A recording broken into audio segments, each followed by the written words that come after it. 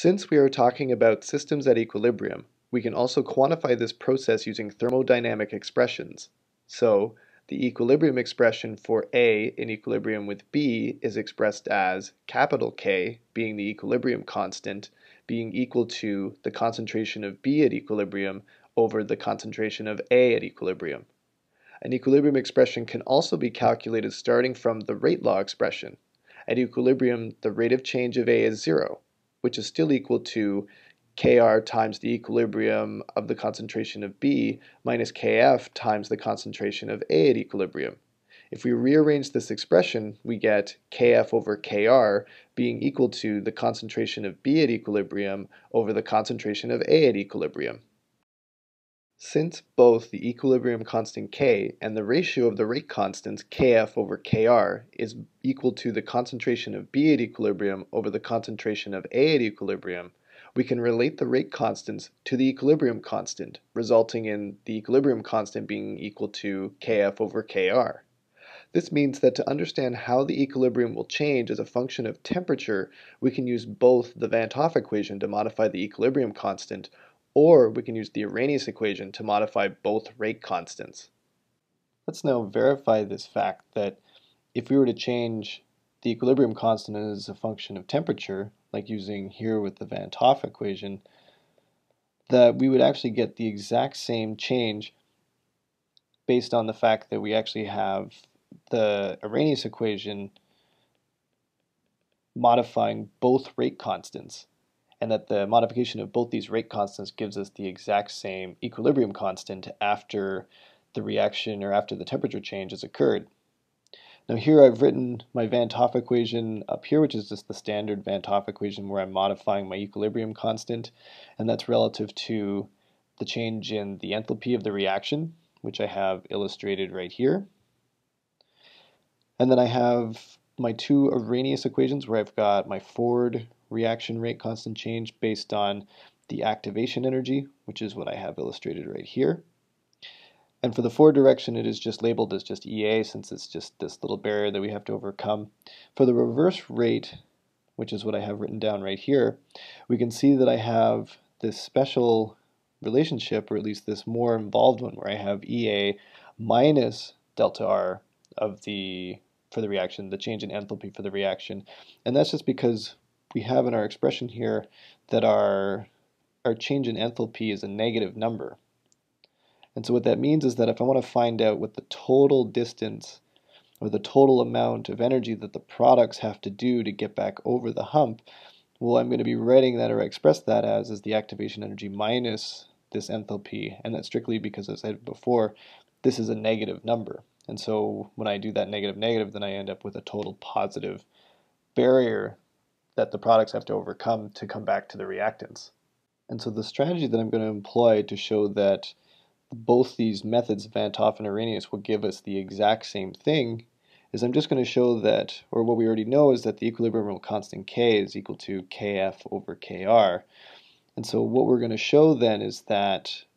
this modified equilibrium constant K prime is going to be equal to Kf prime over Kr prime. And we're going to use the Van't Hoff and the Arrhenius equations to define what the equilibrium constant K prime is, the rate constant Kf prime, and the rate constant Kr prime are. And so the first thing I'm going to do is I'm just going to simplify my Van't Hoff equation for my equilibrium constant. And so all I'm going to do is I'm just going to apply e to the power of to both sides. And so what that does is that gets rid of the natural logarithm on the left-hand side, and that gives me then on the right-hand side e raised to the power of the enthalpy of the reaction divided by r times 1 over t minus 1 over t prime. And if I solve for K prime, then I'm left with the original rate constant before the temperature shift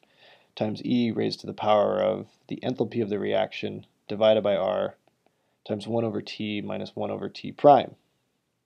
I can do the same thing down here for the Arrhenius equations. I'm going to apply e to the power of just on both sides. That eliminates the natural logarithm, so I'm left with the rate constant Kf prime times Kf, or divided by Kf I should say, and that's equal to e raised to the power of the activation energy over r times 1 over t minus 1 over t prime. And finally I get Kf prime is equal to Kf times E raised to the power of the activation energy divided by R, 1 over T minus 1 over T prime. And then finally, for the reverse rate constant, I'm going to take e to the power of, again, to both sides. That eliminates my natural logarithm, so I get Kr prime divided by Kr, and that's equal to e raised to the power of the activation energy minus the enthalpy of the reaction divided by R times 1 over T minus 1 over T prime. And then if I solve for Kr prime, then that's equal to Kr times E raised to the power of the activation energy minus the enthalpy of the reaction divided by R times 1 over T minus 1 over T prime. And so like I said before, my strategy is I'm just going to take my Kf prime and I'm going to divide it by my Kr prime.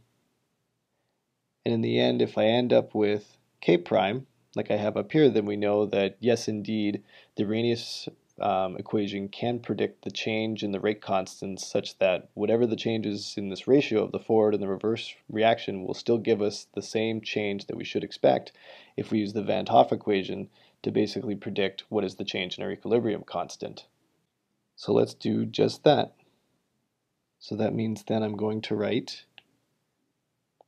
Kf prime over Kr prime, which means I'm writing Kf e raised to the power of the activation energy over R times 1 over T minus 1 over T prime, and that's divided by Kr times e raised to the power of the activation energy minus the heat of the reaction divided by R, 1 over T minus 1 over T prime. And so in this denominator, because I have this difference that's in this exponential, then what I can do is I can separate that exponential into two pieces. So on the top I still have Kf times e raised to the power of the activation energy divided by R, 1 over T minus 1 over T prime. And on the bottom what I get is Kr times e raised to the power of Ea over R times 1 over T minus 1 over T prime. And that's multiplied by e raised to the power of the negative of the heat of the reaction divided by R times 1 over T minus 1 over T prime.